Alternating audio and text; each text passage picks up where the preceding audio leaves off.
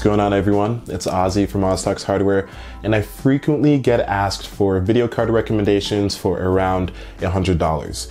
Now, before, my go-to recommendations were the GTX 1050 from NVIDIA or the AMD RX 560. Both of these cards are wonderful if you can find them at their usual asking price of $100. The issue is, you can't really do that nowadays. With the way the current market is, most of these cards go for $130 or more, and so recommending a brand new video card for around $100 is kind of tough. On the other hand though, the used market is a literal gold mine for powerful video cards at low prices. Ironically, thanks to crypto mining, or rather its crash I suppose, you can get video cards like RX 470s, 570s, 480s, and 580s for only $100. And currently they are flooding eBay and a lot of your local classifieds if you go out and check. In September of this year, I picked up a Gigabyte Aorus RX 570 for only $100 shipped. Now, that in itself is a steal because of its performance. I will get into that a little bit later, but also because of its design. It has a really nice dual fan configuration. It has LED lights on its shroud, and it also comes with a very pretty backplate. I also really like the orange accents on the fan shroud because they complement the OzTalksHW orange and blue color combination. The 8GB reference RX 480 that I have, I actually bought a few weeks after it launched in June of 2016. Although I paid about $250 back then, it goes for around $100 nowadays on eBay. As a matter of fact, you can get 4GB and 8GB aftermarket versions for around $110 to $120 after shipping. And if you're a little bit patient and you don't mind going through the eBay auction side of things, you can actually pick up an RX 480 for under $100 like one of my Discord server members did. And we have the 1050 Ti. I bought it for $130. It's the EVGA SSC edition through EVGA's B-Stock about a year ago. When it's found at MSRP or less, it's actually a pretty solid purchase, but that's obviously not always the case. The cooler is phenomenal and it has a lovely design. I actually prefer EVGA shroud to the AMD counterparts in this video. And because it doesn't require any external power, it's very efficient. You're probably not going to get any better than the 1050 Ti if you're looking for a video card that doesn't require a 6-pin or 8-pin connector. But if your power supply can't support video cards that require external power connectors, then the RX cards are honestly your best choice. But don't just take my word for it. Let's take a look at some benchmarks. I took into account the budget of the video cards when comprising the test bench. I understand that if you're in the market for a $100 video card, you're not running enthusiast hardware, so I scaled it accordingly. We have a Ryzen 3 2200G running at stock frequencies, 2x4 gigs of DDR4 memory running at 2666, an ASRock AB350 gaming ITX motherboard, Windows 10 64-bit, Radeon 18.10.1 drivers for the AMD cards, and NVIDIA 416.81 drivers for the 1050 Ti. At the same time, the games I played reflect the monetary value of the cards. I tested mostly esports titles with the exception of GTA 5, Far Cry 5, and Wolfenstein, specifically Wolfenstein for the sake of Vulkan.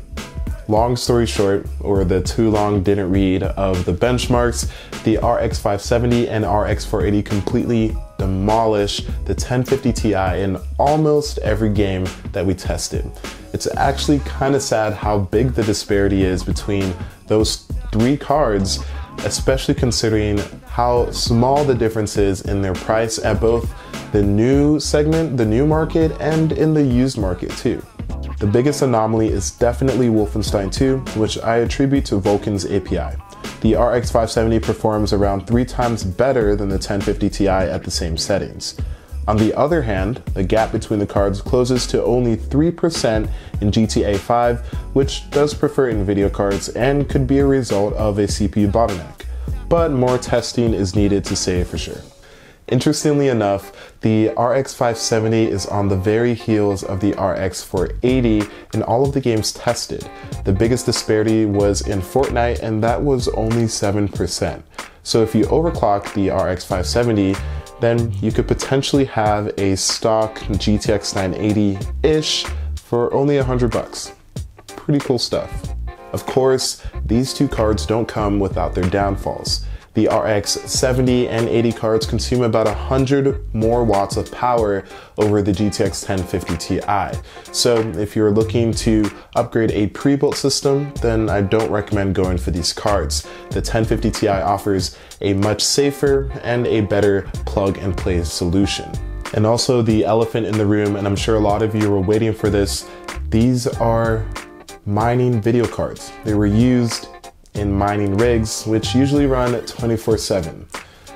Don't let that sway you though.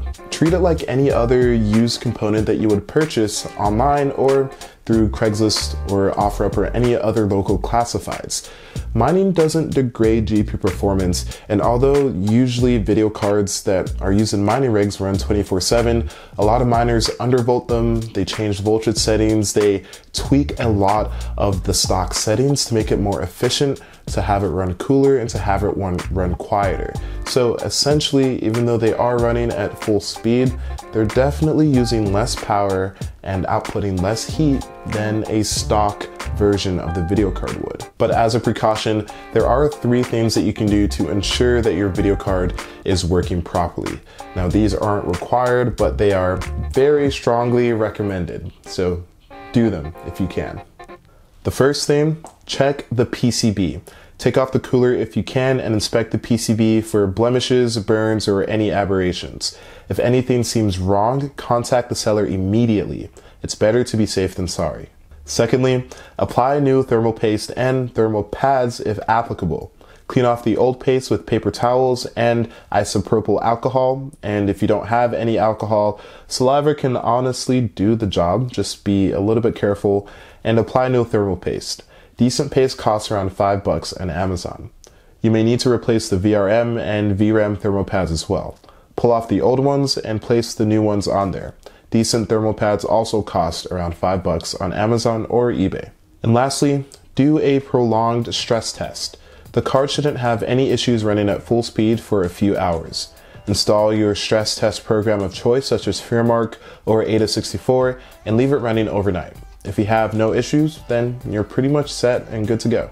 To recap, the RX 400 and 500 series cards are fantastic choices if you're looking for a video card under $150 and don't mind going used. At the current moment, they offer fantastic price to performance and they are readily available. They're literally flooding eBay and other local classifieds and used markets. Although they do have a few shortcomings, such as a higher power consumption compared to their counterparts like the 1050 Ti, and the fact that they were used in mining rigs, the pros definitely outweigh the cons in this instance. And of course, if you're not super comfortable going used, the new market is still an option for you for these cards. Just recently, RX 570s and 580s, and also the same for the 400 counterparts, have dropped in price dramatically. Right now, you can get a Power Color 8GB version for $135 after a promo code. On top of that, 580s were just appearing on eBay for only $160 brand new. So if you're in the market and you want to go new and you have a little bit more than $100 to $130 to spend, that's also an avenue. But that's it for this video, guys. Hopefully you guys found it helpful. And if you did, let me know in the comments below. Hit me up with any other awesome video card deals that you find in your area. Perhaps the RX cards just don't show up. There are probably other options out there for you. But thank you guys so much for watching, and hopefully I'll see you guys in the next video.